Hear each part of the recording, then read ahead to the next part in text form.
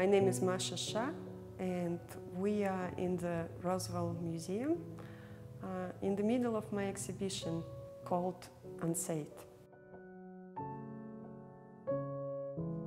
And at the moment I'm in love with graphite, and I make large-scale graphite drawings. And of course, it's ever-reflecting, the beautiful, changing and permanent quality of graphite.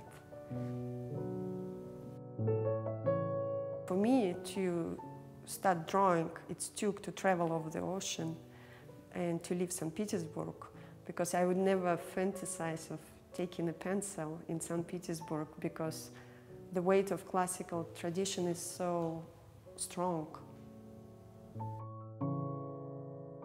I see a sign, or I read a book and I see a word and I completely fell in love with it, and I would say, I cannot believe this word, and I just cannot wait to go and draw them. This is a poem by Rilke, and this poem goes, something which is lie ahead of us, it's already changing us, and we gladly put ourselves in front of the headwind. You know, so that's how this drawing just became as big as wind. I think it's very important to take a distance. For me, to be living away from Russia, I can understand so many different kind of things. I think perspective is such a beautiful thing. Distance is a beautiful thing for reflections. I was born in Tundra, and I could see out of the window of my apartment this boundless, endless space, majority of the time completely white.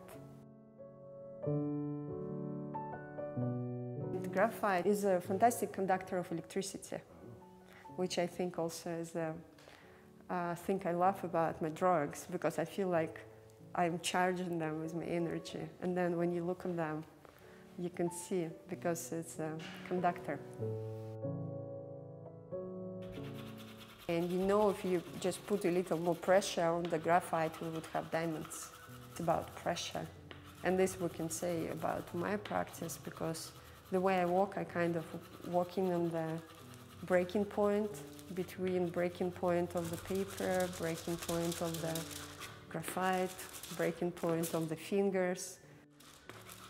The sound of this paper is amazing. When you take a drawing, it sounds like a thunderstorm.